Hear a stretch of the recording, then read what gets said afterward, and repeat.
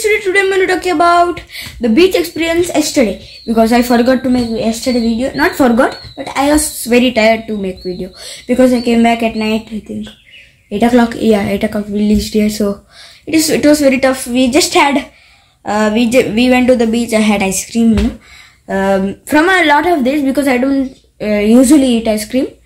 And later after that I had a very good time. It's a very good time, but I just found out a very weird thing about me, that I don't like sand, but I like beaches so much.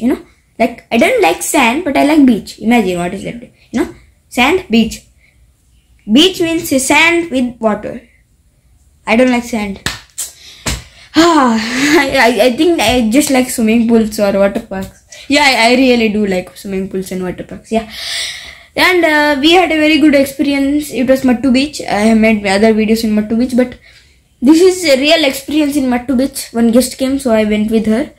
And we went with like what do you call it? Auto, and direct to Mattu Beach from Padubelle.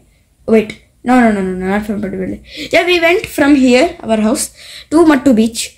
From there, we came back here with rickshaw, but we cannot come down from my house. It's like a lot of rocks. So that beach was very nice, but it is very clean. But sometimes in the edges there are more trash, just because of people. Nobody puts trash there. There are dustbins, like 10 dustbins or something in that whole beach. So yeah, it is very famous. There are flags. I saw many boats at night. It looks very amazing. Like you can see like 5 set, 10 set, 20, 30 satellites over there. You can make any myths. So you can make anything, like there was one boat there. That boat sunk, but the light came up, like that. Something like that. There are many lights.